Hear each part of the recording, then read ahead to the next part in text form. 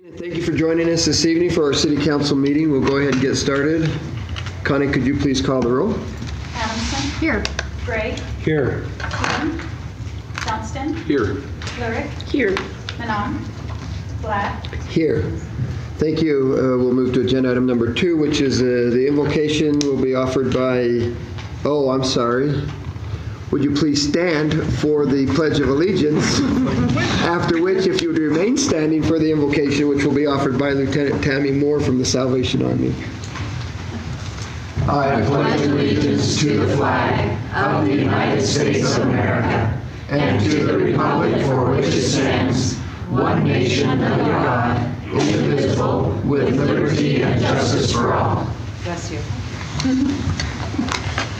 Well, as we know, Christmas is right around the corner, and though we would love to really stay in the Christmas season spirit, of course, business still has to be dealt with, and we still have hard decisions to be made today, and of course we have to accept the fact that not everybody is going to be happy during these business ordeals. But I want to as we start to conduct business, I want to leave you with this quote from Nelson Mandela. It says, "Our human compassion binds us one to the other, not in pity or patronizingly, but as human beings who have learned how to turn our human suffering into hope for the future." So with that, thank you, Lord, for this is the day that the Lord has made. And may we all rejoice and be glad in it. Amen. Amen. Thank you. Thank you very much. We'll move to agenda item number 3 is the consent agenda. Before we go to this consent agenda, if you are here for agenda item number 8, it has been pulled from the agenda. So we'll move to agenda item number 3 is a consent agenda. The following business items may be approved by one motion and a vote. If any one member of the council so desires, any matter listed can be moved to a separate agenda item. A, payroll and material claims. Council may wish to consider payroll and material claims for the month of November 2019. Good evening, Ashley. How are you? I'm good, thank you. Good evening, Mayor and Council. Ashley Welsh, Chief Financial Officer. Tonight I am presenting the payroll and material claims report for November 2019. Total payroll and material claims for the month were $9,342,990. Payroll-related claims were $5,351,192. We had changes in filled positions of an increase of 1 full-time and an increase of 2 part-time for an overall increase of 3 positions for the month. Vendor claims were $3,991,798, and I will go over the top large vendor claims. We paid DePacto Inc. $952,713 for apron rehab out at the airport. We paid Rush $181,097 to purchase a sanitation vehicle as well as fleet equipment and maintenance supplies. Kenworth Sales Company $147,995 for a street heavy haul truck and fleet equipment, parts and supplies. The remaining large vendor claims explains 91.84% of all of the vendor claims for the month. On the back of the report, we have given you information on our November purchase card activity. You can see that we had 1,192 transactions for a total of $327,732, and we had 159 cardholders with transactions. We also had 8 purchase agents with monthly totals greater than $10,000, and the types of expenditures are listed for your review. This completes my report. Are there any questions? Questions, Council? Thank you, Ashley. Thank you. Move to B, Child Care Advisory Committee reappointment. Council may wish to confirm the mayor's reappointment of Anita Willie to continue her service as a member of the Child Care Advisory Committee. Ms. Willie's term will begin December 16, 2019 and will expire December 16, 2023. C, Pocatello Regional Airport Commission reappointment. Council may wish to confirm the mayor's reappointment of Mike Ennis to continue his service as a member of the Pocatello Regional Airport Commission. Mr. Ennis's term will begin December 8, 2019 and will expire December 8, 2021. D, council decision, Copper Creek subdivision final plat approval. Council may wish to adopt this decision approving the final plat for Copper Creek subdivision, which subdivides approximately 7.64 acres of land into 40 lots subject to conditions. The property is located east along Surprise Valley Road and is a replat of the Copper Creek subdivision.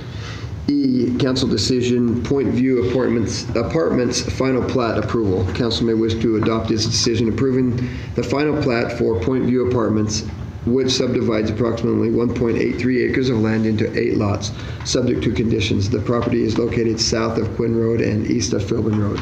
Mr. Mayor, Council President Johnston. I move we approve the consent agenda as presented. Second. We have a motion by Council President Johnston and a second by Adamson.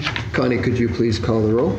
Johnston. Yes. Adamson. Yes. Gray. Yes. Burke. Yes.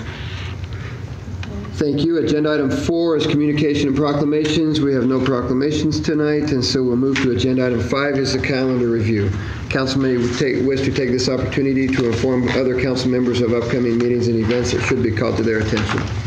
On December 12 at 9 a.m. will be a work session. On December 19 at 1 p.m. will be a council liaison work session, clarification, missions, and value statement discussion. At 5 p.m. will be, or 5:30 p.m. will be the agenda clarification meeting, and at 6 p.m. will be a regular council meeting. Other events, December 7 and 14 Wild Winter Weekends at Zoo, Idaho from 1 to 4 p.m. December 7 and 21, Music in the Library, Marshall Public Library. December 7 at noon will be Classic Christmas Melodies. December 21 at 1 p.m. will be Holiday Classics, Carols, and Other Favorites. December 12 and 13, Pocatello Regional Transit 32nd Annual Holiday Lights Tour. Tickets are not available anymore. They have sold out. So if you're going to try to get some, get them for next year. The Marshall Public Library has shortened service hours in December. The hours are, you know what, they actually added a bus for that this year. And so that's a very popular thing. So we kind of chuckle, but if you want some, probably ought to be thinking about next year seriously on that. Sorry, I just got sidetracked. The Marshall Public Library has shortened service hours in December. The hours are 10 a.m. to 6 p.m. Regular hours will return on January 2nd. Community Recreation Center will be closed on the following dates for the holidays: December 25th, Christmas Day, January 1, New Year's Day. December 6th at 11 a.m. will be a ribbon cutting for the North Gate development. If you would like to attend that, you will need to park your car in the Wellness Center do not be much later than 10:30 because we will take a bus from the Wellness Center to the on-off ramp down there. Is that the interchange? The interchange, yeah. And so the ribbon cutting will happen on the bridge. ITD has got that going. I believe it's going to happen right in the middle of the bridge. And so you will not be able to drive down there, and so you'll park at the Wellness Center parking lot about 10:30. If you're late and you missed the bus, I'm sorry. We'll move to agenda item 6 is a public hearing, proposed fiscal year 2020 budget amendment for Hillview Settlement Trust Fund. This time has been set aside for council to receive public comments on proposed fiscal year 2020 budget amendment related to Hillview Settlement Trust Fund. An ordinance has been prepared for council's consideration under agenda item number 15. I declare the public hearing open.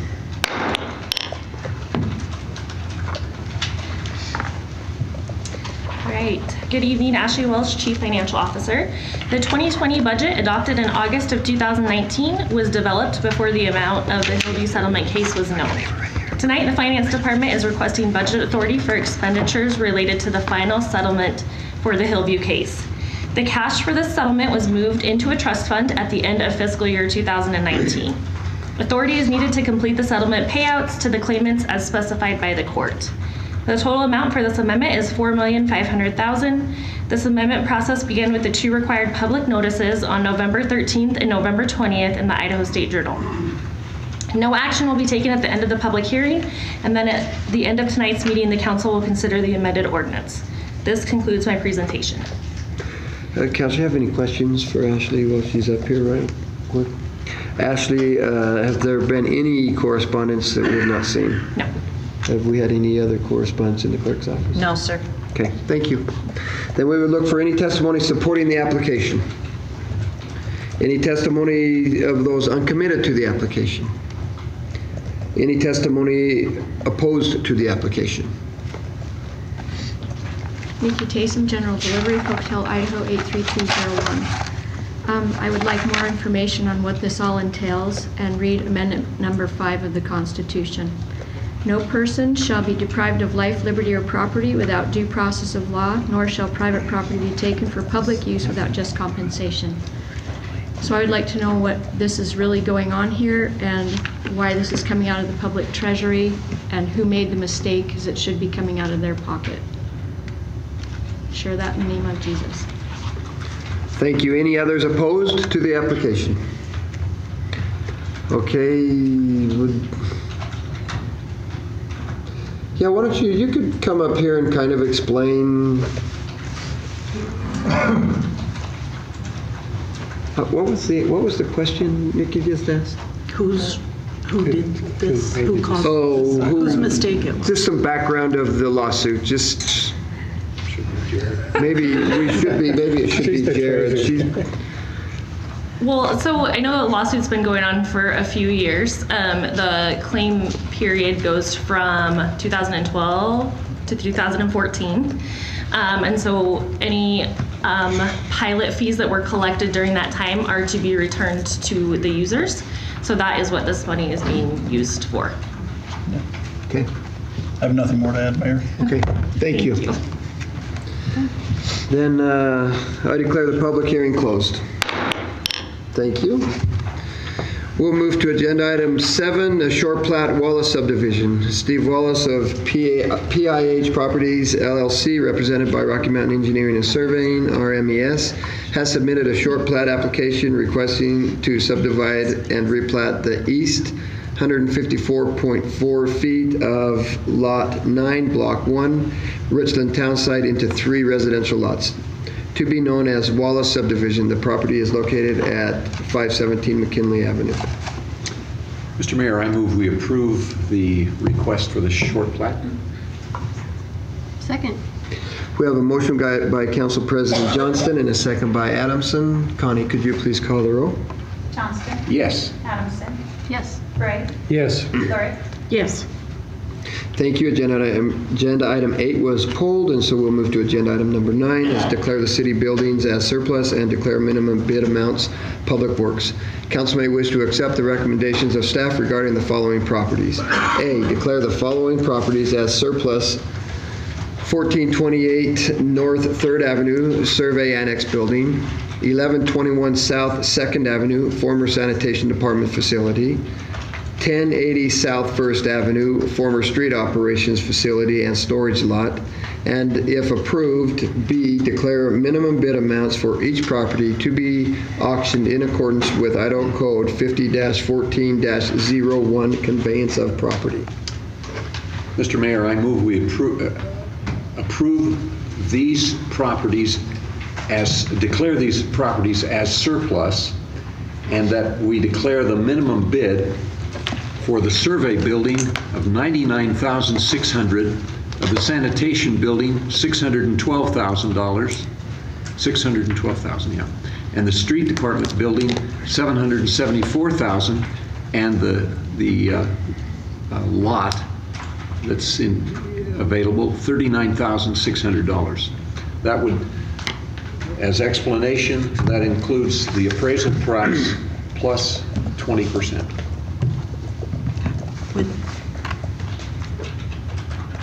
That's my motion. Second. So we have a motion by Council President Johnston and a second by Bray.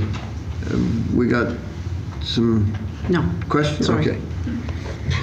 Then a motion by President Johnston, second by Bray. Connie, could you please call the roll? Johnston. Yes. Gray. Yes. Adamson. Yes. Lurick. Yes. Thank you. Agenda item 10, agreement primetime auctions. Council may wish to approve, subject to legal department review, an agreement with Primetime Auctions Incorporated to auction properties as outlined in agenda item number 9 and 9B. Mr. Mayor, I move we approve the Primetime auction agreement, subject to legal department review, with one correction. I would suggest that we amend the proposal to exclude the 6-month provision extending the marketing time to prime time. And that would be my motion. Second. We have a motion by Johnston, by President Johnston, and a second by Adamson. Connie, could you please call the roll? Does that allow the 10 days? The 10 days already in there. Okay. Johnston, Yes. Adamson, Yes. Gray, Yes. Lurick, Yes. Thank you. Agenda item 11, agreement sale of surplus property salt storage shed. Council may wish to consider the recommendations of the Street Operations Department and authorize the mayor to sign and execute a purchase and sale agreement between the city and Idaho State University, ISU, for the sale of the salt storage structure located on South First Avenue, subject to legal department review. The salt storage structure was declared surplus by the council on November 7, 2019. Idaho State University has agreed to purchase the structure for $125,000 in as-is condition, and the city will have joint use of the structure for the 2019-20 winter season. The city will not indemnify ISU against any claims that may arise from the owners of the parcel where the structure is located. The agreement is awaiting final review from ISU. Mr. Mayor? Yes. I move that we approve the recommendation of the Street Department for the agreement of the sale of the salt storage shed to ISU, and authorize the mayor to sign and execute a purchase and sale agreement between the city and ISU, subject to legal department review. Final review. Second. Thank you. I noticed that you didn't say all of the S's. I know, sorry, I cut out the surplus. Anyway, we have a motion by Lurick and a second by Johnston. Connie, could you please call the roll? Lurick, Yes. Johnston, Yes. Adamson, Yes. Gray, Yes. Thank you. Agenda item 12, piggyback bid of Sourcewell contract for Nampa IBS store fleet department. Council may wish to consider the recommendations of Fleet Services and authorize the mayor to sign and execute a contract subject to legal department review with Integrated Business Solutions powered by Nampa. This piggyback bid award on Sourcewell is for the implementation of the Nampa Integrated Business Solutions store within the Fleet Services Department. Funds are available in the department's fiscal year 2020 budget. Mr. Mayor, I would ask that we have Jeff or Teresa come up and explain what's really going on, because I think this is such a positive thing that the public should be aware of the success we're experiencing. Do you want Jeff or Teresa? Jeff jumped there. I mean, you're getting Tom. You wanted Jeff or Teresa. You're getting Tom. Tom's what we want. That's who I really want. Okay. We drew straws real quick. Okay. Good evening, Mayor and Council. Tom Kirkman, Deputy Public Works Director. This is one of the last stages of implementing our new Fleet Services Division, where we're moving all of the maintenance of all city equipment, with the exception of a few, into one centralized location.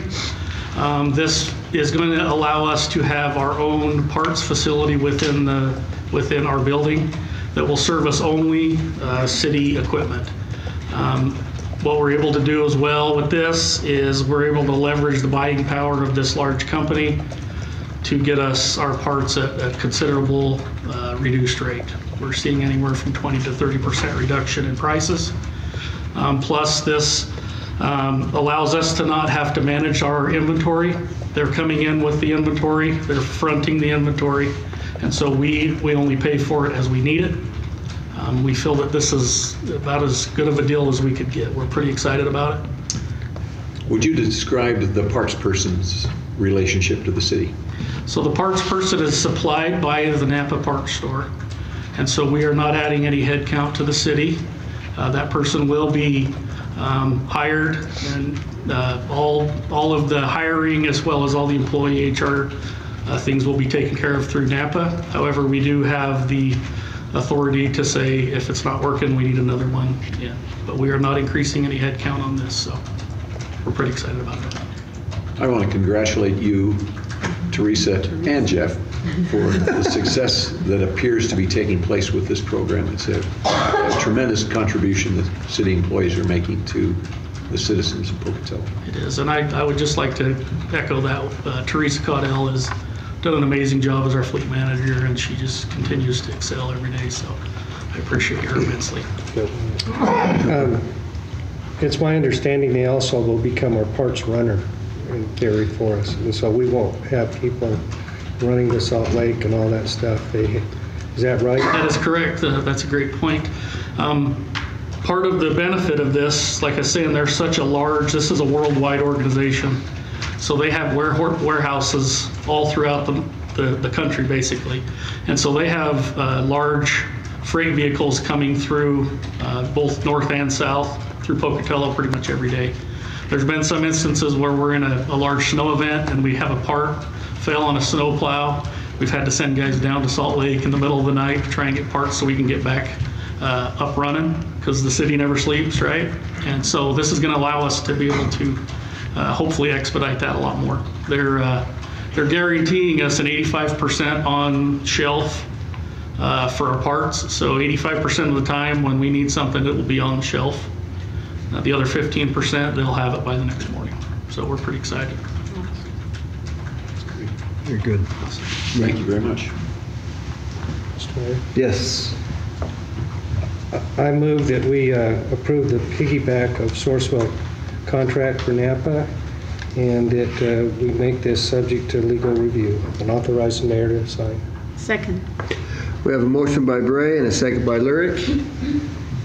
Connie, could you please call the roll? Bray. Yes. Lurick. Yes. Adamson. Yes. Johnston. Yes. Thank you. Agenda item 13, Spiral Heat Exchanger sole source expenditure and declaration request WPC. Council may wish to accept the recommendations of WPC staff and authorize the mayor's signature on documents related to the request for the following items. A, declare the purchase of 3 new spiral heat exchangers from Alpha Lava Incorporated to be a valid sole source expenditure for the purpose of repairing the digester heating system. B, approve the purchase of 3 new spiral heat exchangers in the amount of $126,000 from Alpha Laval Incorporated. Funds for the purchase are available in WPC fiscal year 2020 budget. I think it would be an appropriate explanation to let the audience know why this is a sole source.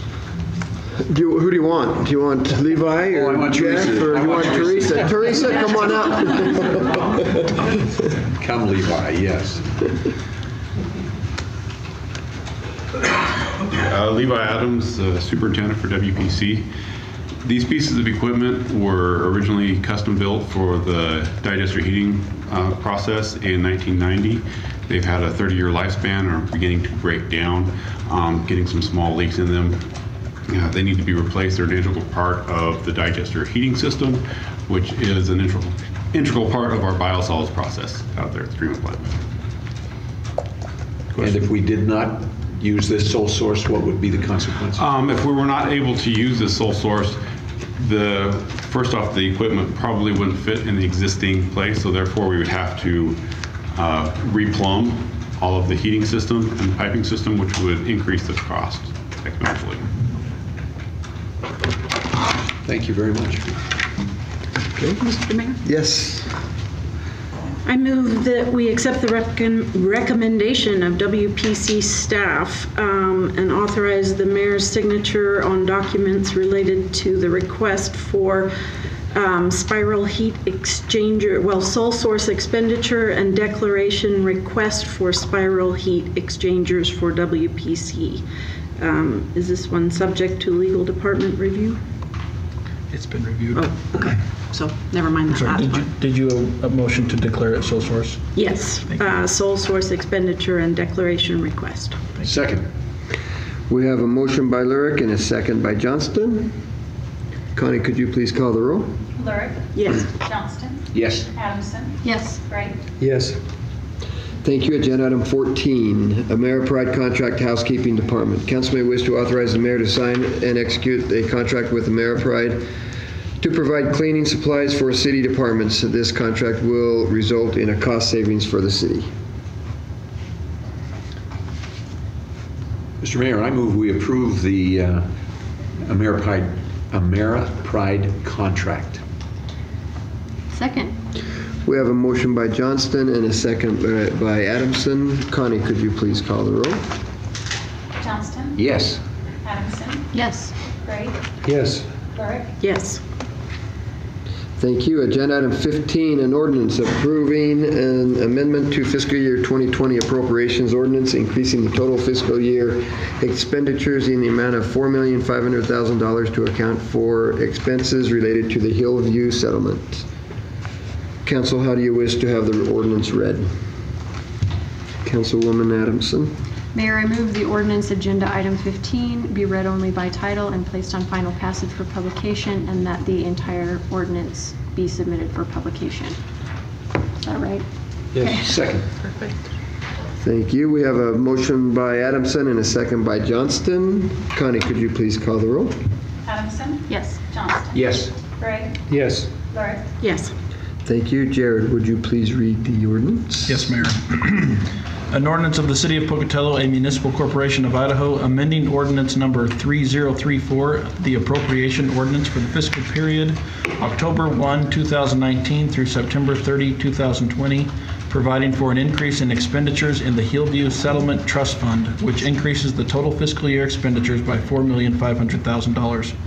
Providing that the revenue to pay for said increases shall be derived from previously unappropriated cash balances, providing that all other portions of the appropriation ordinance number 3034 shall remain in full force and effect, providing that this ordinance shall be in full force and effect from and after its passage, approval, and publication according to law. Thank you. I declare that to be the final reading of the ordinance. Shall the ordinance pass? Adamson. Yes. Wright. Yes. Johnston. Yes. Lurick. Yes. Thank you. Agenda item number 16, discussion items. This time has been set aside to hear discussion items not listed on the agenda. Items which appear somewhere else on the agenda will not be discussed at this time. The council is not allowed to take any official action at this meeting on matters brought forward under this agenda item.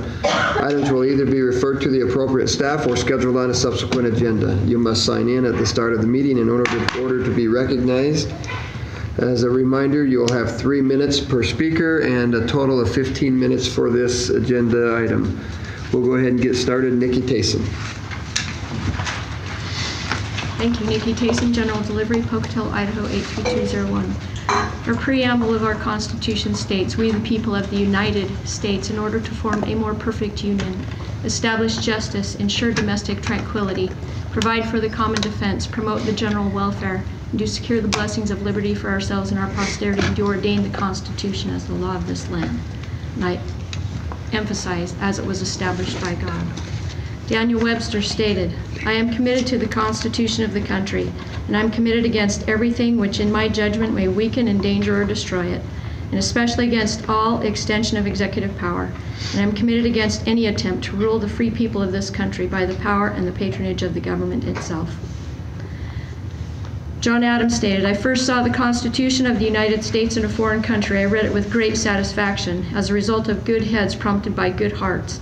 I have repeatedly laid myself under the most serious obligations to support the Constitution. What other form of government, indeed, can so well deserve our esteem and love?" Thomas Jefferson stated, "I, however, place economy among the first and most important Republican virtues, and public debt as the greatest of dangers to be feared. To preserve our independence, we must not let our rulers load us with perpetual debt. I am for a government vigorously frugal and simple." Benjamin Franklin stated, "Only a virtuous people are capable of freedom. As nations become corrupt and vicious, they have more need of masters." John Adams stated, "Our Constitution was made only for a moral and religious people. It is wholly inadequate to the government of any other." Samuel Adams stated, "The sum of all is, if we would most truly enjoy the gift of heaven, let us become a virtuous people. Then shall we both deserve and enjoy it.